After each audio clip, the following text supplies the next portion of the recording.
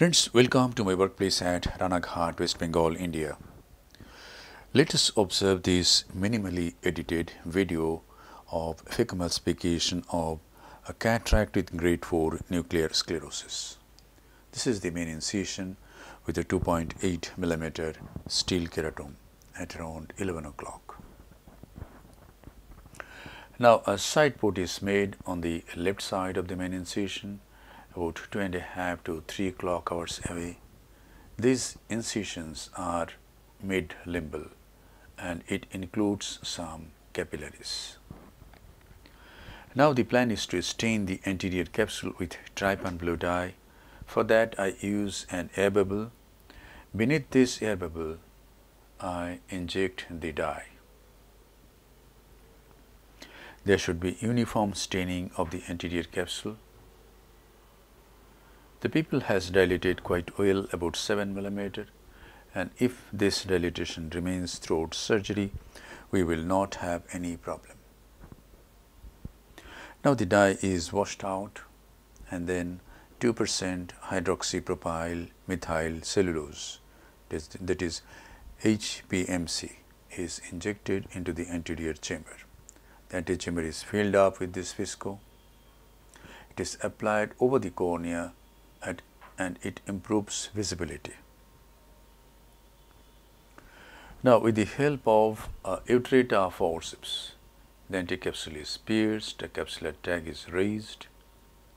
This capsular tag is guided anticlockwise all around and an adequate sized rhexis of about 5.5 mm is done. In hard cataracts, we should never do a small rhexis. It should be at least 5.5 mm. Hydrodissection is done and the nucleus is rotated. The antechamber is again filled up with HPMC. And now the Phaco needle goes in. The Phaco needle goes in with its tip bevel down towards the nuclear mass. Some superficial lens matter is removed and then the handpiece is turned to make the bevel up. And now the tip is buried into the substance of the nucleus. It goes through the nucleus for a distance and it is chopped. This technique is called submarine chop. The nucleus is divided into 4 pieces and now each nuclear piece is subdivided into smaller pieces and emulsification of the pieces are carried out. Ultrasonic energy from the very beginning is set at 80% and it is linear. So whatever energy is required, it can be controlled by foot switch. And now this heminucleus is tilted and the 2 pieces are separated from each other and the piece is emulsified. Now during emulsification of the last piece, I go to Phaco 3 mode where the vacuum is less, about 300, and flow rate is also less, about 30. Before the last piece, the vacuum is 400 and flow rate is 40 in this case. Ultrasonic energy is set at 80%. And now injecting some visco, the cortex is being cleaned by a 23 gauge Simcoe cannula. The side port is wide enough, about 1.8 to 1.9 mm, to accommodate this 23 gauge Simcoe cannula. So the subincisional cortex can be removed going through the side port. We have only one side port, so either we have to use coaxial irrigation aspiration or this Simcoe cannula.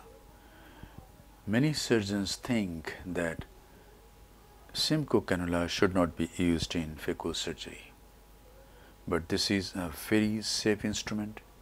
You can control the vacuum very nicely using the Simcoe cannula. And now I use the irrigating cannula of bimanual IA to polish the posterior capsule.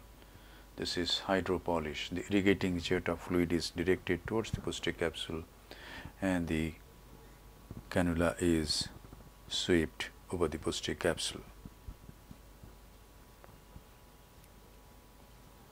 And now the antechamber and the capsular bag is filled up with SPMC and single piece monofocal hydrophobic aspheric intraocular lens is implanted in the capsular bag. This is Sensor 1 IOL from Johnson & Johnson. No financial interest. But this is a very good lens, no glistening at all over the ears. Now the visco is nicely cleaned. I use Simcoe cannula as well as this bimanual irrigation aspiration cannuli to remove the visco. I go behind the IOL, irrigate the capsular bag nicely so that all the visco trapped between the IOL and the posterior capsule may come out. And now we are towards the end of the surgery. Just have to close the side port. This is a bit of moxifloxacin. Hydrating corneal stroma on either side of the side port. The stab wound is closed. And now a final lavage of the anterior chamber is done by the Simcoe cannula and the case is concluded.